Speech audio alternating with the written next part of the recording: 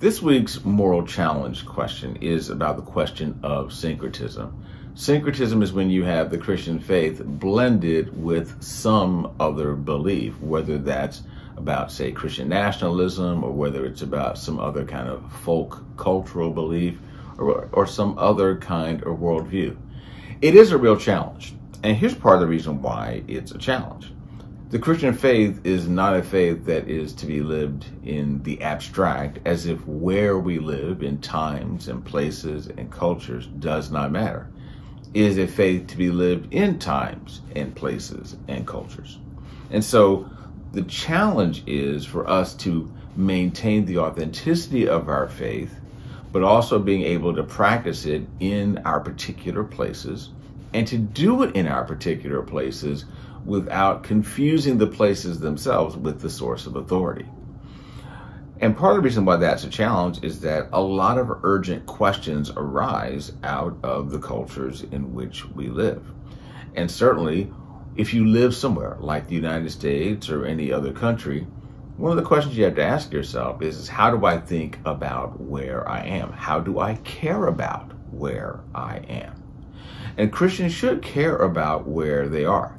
Perhaps a way of thinking about it is to think about the distinction between what we would call patriotism versus nationalism. Patriotism you can think of as a proper love for your country, but also the kind of love for your country where you do not worship it, where actually you do understand that every nation, every country basically has a shelf life, has an expiration date. It is not something that dropped from heaven and then it's going to go on forever and ever.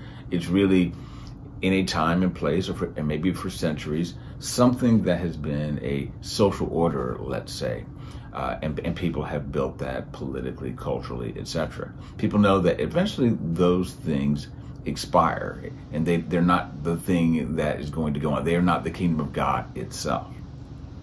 So a patriot understands that, and also understands that while they might appreciate it, they do not worship it.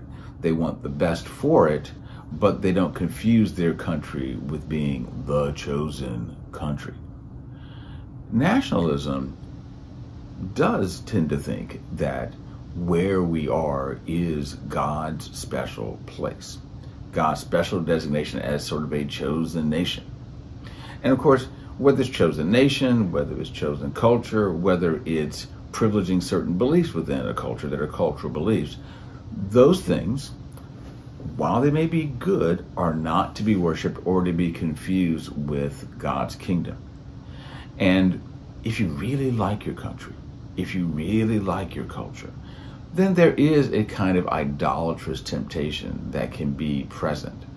And some people do succumb to this, and they confuse commitment to God with commitment to their nation or their culture.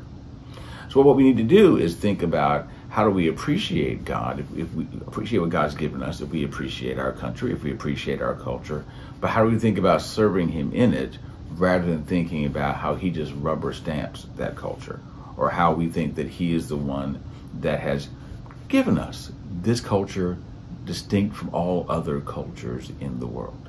We have to be very, very careful about that. And let's be honest, it can be a hard thing, especially when things are good.